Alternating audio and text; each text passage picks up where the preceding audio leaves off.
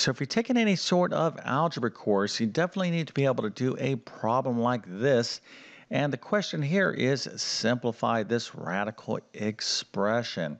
So that's all I'm going to tell you here because I want to give you a full opportunity for you to be able to solve this all on your own. And if you know how to do this, go ahead and put your answer into the comment section.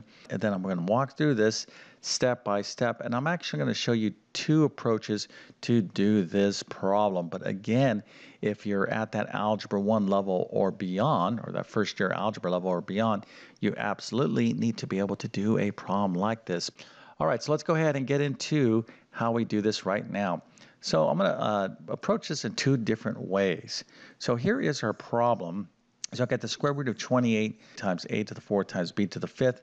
The first way I'm going to approach this is this way. Okay, you need to know something called rational exponents, right? In other words, the square root of something is the same thing as taking whatever that is to the 1/2 power, right? If I wanted to know the cube root of 8, that's the same thing as taking 8 to the 1/3 power. So this is a whole separate subject in and of itself, radical expressions. You just need to know that when you take the square root of something, that's the same as taking whatever you are looking to take the square root of to the 1/2 power. So let me just kind of go back here and show you this one property of exponents. You need to know a to the m to the n is equal to a to the m times n. So when you have an outside power to an inside power, okay, an outside exponent to an inside exponent, you simply just multiply those exponents together. Let's take a look at a super simple example so you never forget this. If you want to find the square root of 4, okay, well, let's think of 4 as a power. Let's think of 4 as 2 squared. So now we're going to find the square root of 2 squared. Now the square root of 4, of course, is what? 2, all right?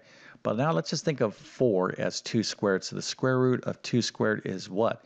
Well, that's going to be the same as taking 4, or 2 squared, to the 1/2 power. So now when I take this 1/2 and I multiply it by 2, because that's that property I just showed you there, a to the m to the n, we just multiply, distribute these exponents. I'm going to have a to the m times n, or 1/2 times 2 is what? 1, or 2 to the first. So 2 squared to the 1/2 power, i.e. 4 to the 1/2 power, or the square root of 4 is what? 2 to the first, or 2. Okay, so I just kind of wanted to show you in very, strict terms here that this works. Okay, you need to know this, right? And hopefully you did know that, and this reinforces that, knowledge in your brain. But let's go ahead and get into this problem now. So the first approach I'm going to do is I'm going to take this and then take it to the 1/2 power, right? I'm going to take the square root. I'm going to write that as a rational exponent to the 1/2 power. And now I'm going to be saying to myself, okay, I am going to be distributing this 1/2 power to all these things inside, right? So this is 28 to the first. That 1/2 will be multiplied by that. This 1/2 will be multiplied by that 4, all these exponents here, and this 1/2 will be multiplied by 5. So when I'm multiplying, I'm going to be multiplying again by this 1/2, right? So what I want to do is set myself up for success, and I'm going to look at this 28. I write 28 as 7 times 4, and now I have a to the 4th. I'm going to write it that way, and I'm going to talk about this b to the 5th right now. I'm going to write b to the 5th as b to the 4th times b to the 1st, because this 1/2, right? Here, let's take a look at this. If I have b to the 4th to the 1/2 power, let me erase this right here. This is the part where it confuses a lot of students. So b to the 4th to the 1/2 power. I'm going to end up dividing by 2. In other words, when I multiply, this is going to be b to the 4 over 1 times 1 over 2, or 4 over 2, right? So which that, of course, 4 over 2 will be 2. So that'd be b squared, all right? So b to the 4th to the 1/2 power is b squared, but I'm dividing by 2. So if I have b to the 5th, I'm going to kind of run into some problems here, but it's going to be a little confusing. So b to the 5th to the 1/2 is going to be b to the 5 over 2. So that may not, that could be a little confusing for some of you, especially if we want to write our final answer in terms of a radical. And I should have kind of clarified that, hey, make sure you use a radical in your final answer, because this is okay, but we still want to kind of translate this back into a radical. And a lot of students get confused with this, right? We're like, well, I want to, is it b to the 2.5? No, we want to break this up.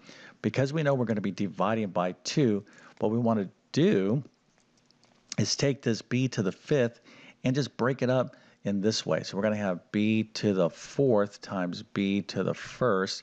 This is still b to the 5th, because when we're multiplying the same bases, we're going to add the exponent, so that's going to be 5, okay? So I'm kind of breaking these up because it's going to make my life easier at the end, all right? So I'm going to show you another approach to do this problem in a second. So again, this could be a little bit confusing to some of you out there, but let's go ahead and continue on. All right, so now I know why, hope I know why. I'm going to make sure you know why I wrote this b to the 5th as b to the 4th times b to the 1st. So now I'm going to take this 1/2 and I'll multiply it by 7. All right, so that's going to give me 7 to the 1/2, or actually, let me do that work right there. 1/2 times 7 to the 1st is 7 to the 1/2, which is the same thing as the square root of 7. But we'll get to that in a second. 1/2 times 2 squared, which is 4, right? So I'm going to write this 4 as 2 squared, is what? 2 to the 1st. So that's what that is. And then I have 1/2 times a to the 4th. Hopefully you can see that's a squared, but let's just make sure you understand right here. A to the 4th to the 1/2 is a squared. All right, so now we have 1/2 times b to the 4th is b squared, and now I have b to the 1st times 1/2, which is b to the 1/2, which is the same thing as the square root of b.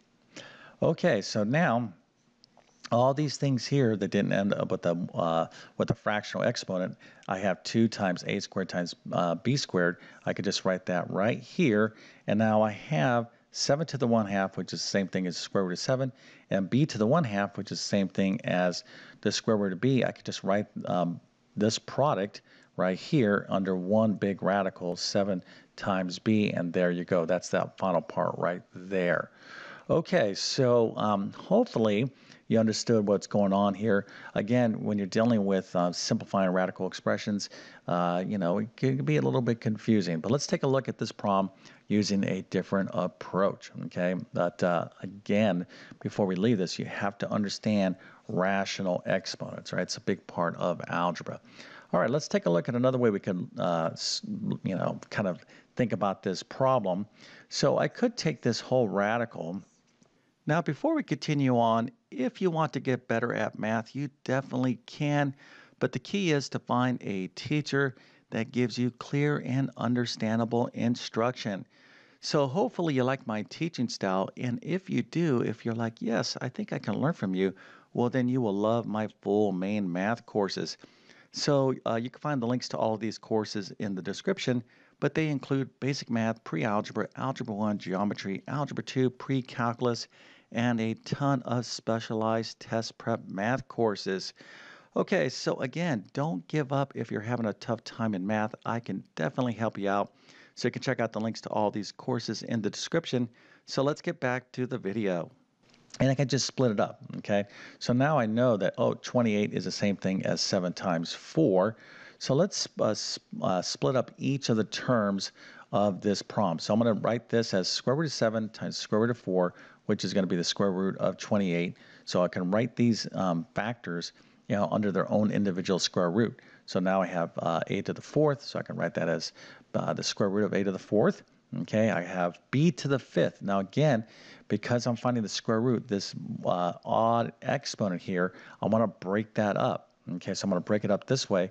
The square root of b to the 4th times the square root of b, these two together is going to be the square root of b to the 5th. Okay, but doing it this way is going to make my life much easier. All right, so what's the square root of 7? Well, that's the square root of 7. What's the square root of 4? Well, that's 2. What's the square root of a to the 4th? That's a squared, right? So here, if you weren't sure that, the square root of a to the 4th is a squared, well, just square a squared, right? A squared squared is going to be a to the 4th, right? So if you saw or square your answer in a square root, you should get back to your regular answer. So hopefully you can see that. the square root of b to the fourth is b squared, and the square root of b is just square root of b. So now I have my two radicals here. The square root of 7 times the square root of b, I can write that right there, and I have all these factors right here. 2 times a squared times b squared, we'll write that in front of that radical. Okay, so if you're struggling a bit with radical expressions, that's not uncommon, okay, because they're kind of a lot of moving parts, especially when you have these odd exponents, you're dealing with square roots. But you can have the cube root, different roots, and this is, I would say this is a pretty basic level problem. But if you need additional help with anything radicals, whether it be simplified radical expressions, solving radical equations, this is a big, huge topic in algebra. So I'm going to definitely suggest like my Algebra 1 course. If you happen to be in Algebra 2, college algebra, or even pre-calculus, I do teach these concepts in those courses as well. Okay, so with that being said, I definitely wish you all the best in your mathematics adventures. Thank you for your time and have a great day.